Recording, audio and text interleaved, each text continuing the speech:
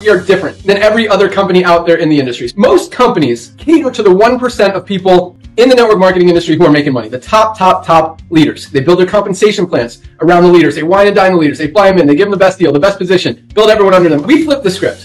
We're not concerned about the 1% of people. They're going to figure out how to make money no matter what. We're doing anything against them, but we're not focused on the 1% of people. We're focused on the 99% of people in this industry who are not making a full-time income and the 95% of people in this industry who are not making anything in any other company. We want to create a business opportunity. We want to create a product line, things that are easy for people to go out there and market and have success with. And when you see this many rank advancements every single week, guys, over 30% of our affiliates are in profit, most of them within their first week of coming in aboard, compared to less than 5% in any other company out there. That's how we're changing things up, helping and working with and catering to and focusing on the 99% of the people who are struggling. One of my biggest just pet peeves and frustrations in the network marketing industry is how companies want to just own you. And when you recognize that 99% of people are not making a full-time income, over 95% are not making anything, and you want to handcuff those people to your company and not let them do anything else, even though they're making nothing, even though they're a loyal customer, they like your product, they're talking highly of your company and your products, they like being a part of it, but you're not letting them do anything else.